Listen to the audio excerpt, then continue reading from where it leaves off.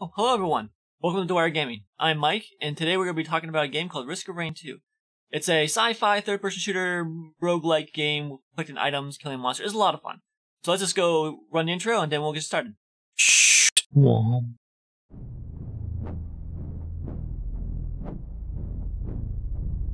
So the setting of this game is you are a crew member on a spaceship called US Safe Travels. I mean, the setting doesn't really make too much sense. But once you go and you start the game, the only option you're going to be given is a single survivor called the Commando. Now, when you go and check this character out, every character is going to have at least 4 or 5 options under the description for skills that kind of describe what that character does.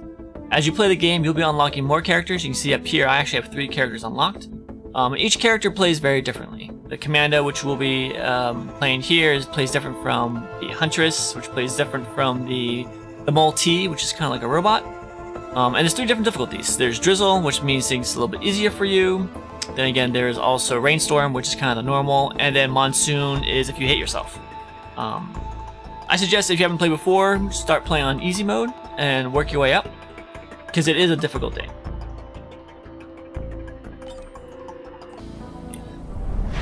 So as you kind of crash land down the planet, on these little pods, you're kind of introduced to the world that you're around. And each stage of this game has a different setting to it. Right here we have like kind of open fields. That's kind of general theme of the beginning area. So you see this is a lot of jumping around. There's also kind of like this, I guess like a ruins area of some alien civilization, which is another stage we have. Another one is like a desert, which used to be an aqueduct. So that kind of explains why we have these kind of valleys in here. There's also like a, not like a jungle, but almost like a forest area. And we also have what's a swamp area.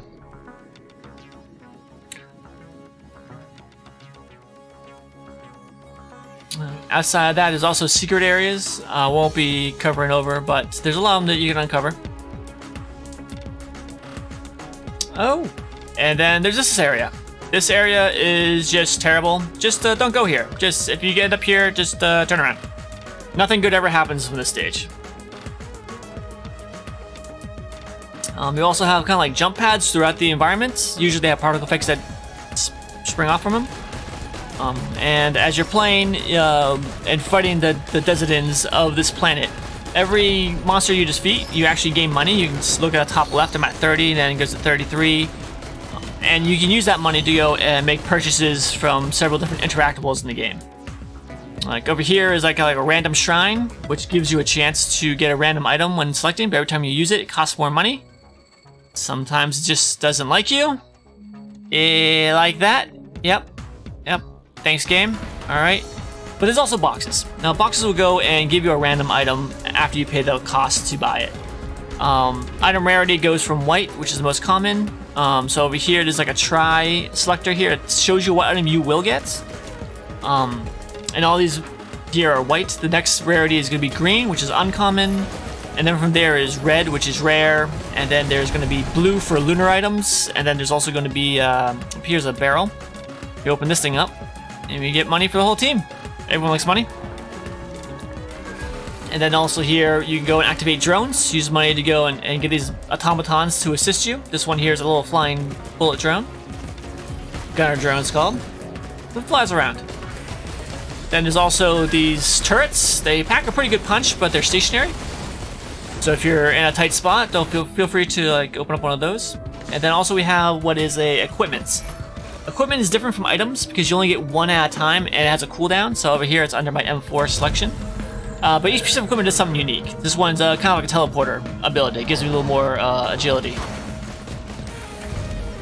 So over here we just go, instead of walking all the way around, we can go up like so and select our next item.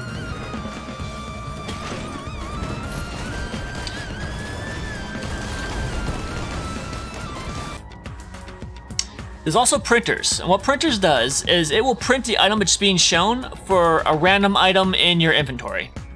So if you want a specific item or you're trying to build a specific character, you can go and activate one of these printers to get the item you want.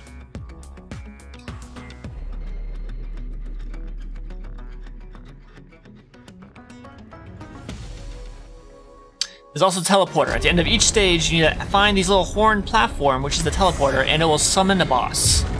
So here we have to fight the Stone Titan. And so part of this is surviving, because now there's going to be an increased rate of spawn rate for all the residents of the stage. But you also fight this fairly difficult boss as well. As soon as you defeat the boss, the teleporter will spawn a few items. One for each player who's been playing the game with you. Right now just one player, so I only get one. But the teleporter still isn't ready to go. You can see here it's about 62, 63%.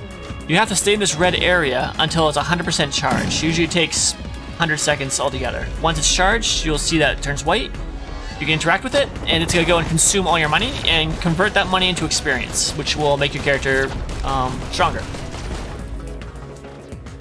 And off to the next stage. Another threat you have to watch out for is all the spawns from the stage that they come after you. If you don't keep an eye on them, they can easily swarm you and give you a bad day. Another thing about this game is you're gonna die a lot. It's just part of the game. A lot of roguelikes are like this. As soon as all the people on the game pass away, they die, you're shown a summary screen, and the continue button brings you right back to the menu screen. And there's a lot of different ways that you can die. No matter how strong or powerful you think you are, if you keep playing the game, eventually it's just gonna wreck you. Ooh, I just died. I don't know from what. Playing this game single player is difficult, but with more players, it makes your survivability a little bit better. You don't have to. If someone dies during a stage, as long as one survivor completes the stage and goes to a teleporter, your teammates are gonna jump in for you. Another great thing about this game, which is pretty much a highlight of the game, is all the items you get. The items can be healing items. It can be items that allow you to shoot faster, jump higher, gain shields. Gain special effects during attacks. There's a lot of different items in the game that allow you to play a lot of different ways.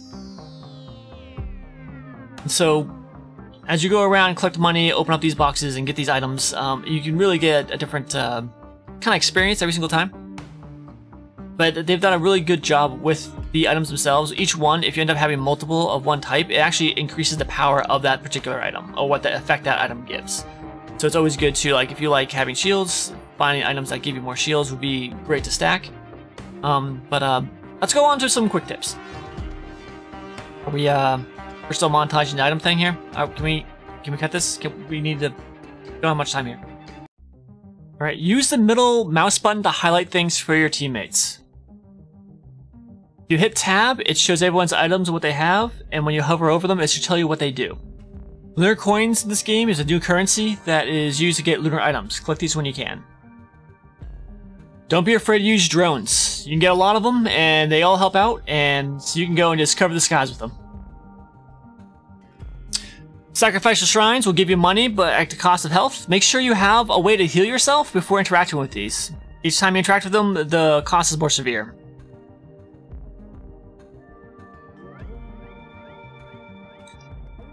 Printers. I'm kind of embarrassed about this one because I just recently learned it, but one of the risks of using printers is you don't control what item in your inventory it takes. So you can go and get in a situation where, like here, you have to go between two different printers trying to print the right item you want to keep the build you want to keep. So it can be kind of annoying at sometimes. But there is a solution to this, and it's called the Scrapper. It looks like a trash can. And when you interact with it, you can tell it which item to transform into a piece of scrap. And what scrap items do is when you interact with a printer, the scrap item is guaranteed to be the first thing to be spent in your inventory. So this is going to help you keep the build you want while going through this game. It was a game changer for me. I hope it will be one for you too. So the sheer chaos that this game brings and all the randomness, it's a lot of fun. Even more so with some friends. So I'm gonna let you see some gameplay here before we call it quits for the day. Oh, we got a lot of guys coming in, so I had This is so funny looking.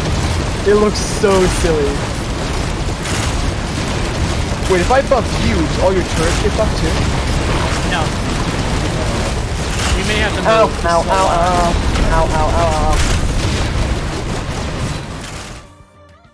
Alright, well that's all I got. I hope you found this video helpful. If you do end up getting the game, I hope you enjoy it as much as I did. And if you enjoyed this video, you know what to do to go and show your support. Until next time, take care.